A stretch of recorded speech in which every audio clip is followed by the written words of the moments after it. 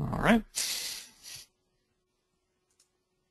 So we're just going to jump into bids real quick. And inside of bids here, I've just created a quick sample package. So we're going to demonstrate building some simple variables and how we might actually use them. So first thing I'm going to do here, I do have a data source. Just go ahead and add that data source to my package. That's fine. And I'm using the AdventureWorks sample databases for these for 2008 R2. So first thing I'm going to do here, I'm just going to create two simple variables here. And also, I need to drag out a data flow task. So in this data flow, what I'm going to do is just add an OLDB source. We're going to let that sit there for just a moment. So back out here in the control flow, I'm going to go into the variables window. And I'm just going to create two variables here. Now, also, since we're creating these variables in the package, normally I said that normally you would want to scope all your variables to the container that needs them. But for these, I'm just going to scope these two to the package level, because it's just two variables, not a big deal. But I also want to show you something as well to be aware of when you're working with variables. So I'm going to create this first variable, and I'm just going to call this one DT start date. So I'm doing some Hungarian notation here, adding DT for date time to the beginning of this variable, so I know when I look at it exactly what data type that is. So in the data type, I'm just going to select date time. Now, for this variable, as soon as you click it, it's going to give you the current date and time. But I want to change this one, actually. For example, I want to change this to, let's make this January 1st of 2000. All right, so I'm going to create a second variable here. But one thing that you definitely want to be careful of when you're creating variables in your packages is you want to make sure that you're scoping them to the proper task or to the package level if that's what you're wanting to do. So for instance, if I create this other variable and just call it DT end date, make this one a date time, but you're also going to notice right over here that it's scoped to the data flow task, which is fine if I want to scope it to the data flow task, but if I click off of that and click out here in the control flow, it's going to disappear. So then you're not even going to see that until you select that task again. So that's one thing you really want to be aware of when creating variables, that you haven't selected some task out here that you don't want to have that variable.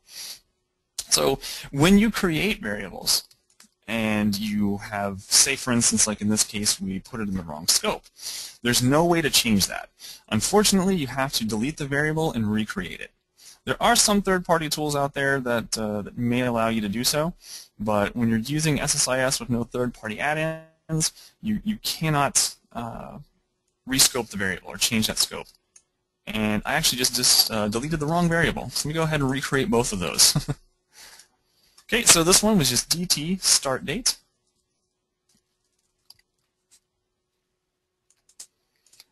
And a data type of date time. I'm just going to change the value of this to January 1st of 2000. All right, so now I'm going to go ahead and create a second variable. And I'll just call this one DT end date.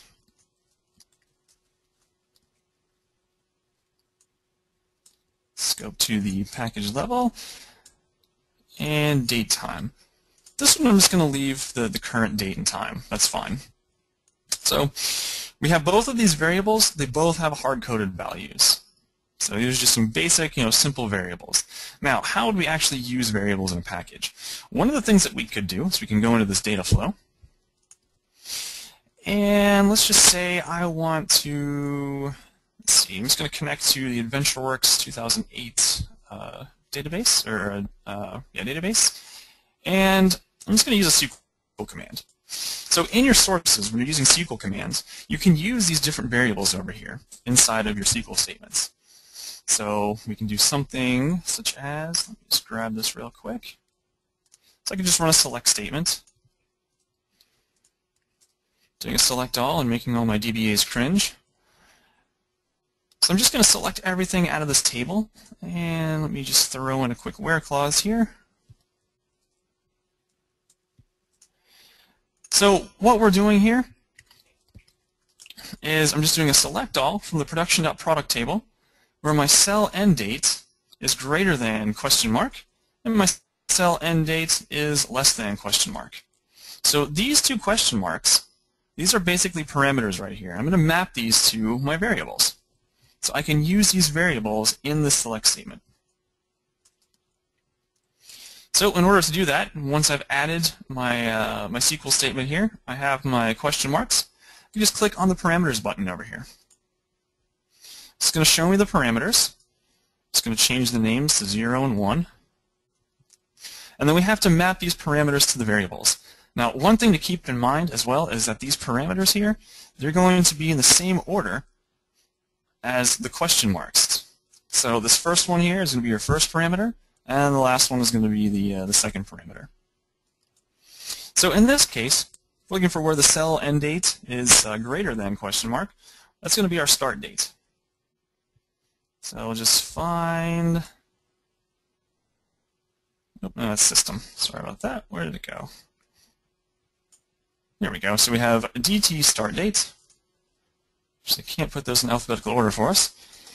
And the next one, of course, is going to be DT end date. Okay, so we've mapped our parameters.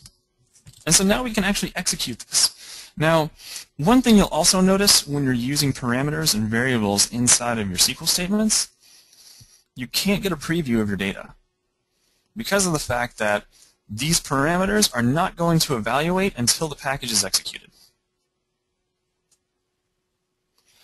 All right, so we have our SQL statement. I'll just click OK. And just for the sake of this demonstration, I'm just going to throw this into a trash destination. In most cases, you could use a union all, of course, but I just have a little tool here from Pragmatic Works that is a terminator destination. It serves as a trash destination, and I don't get a little error over my data flow task.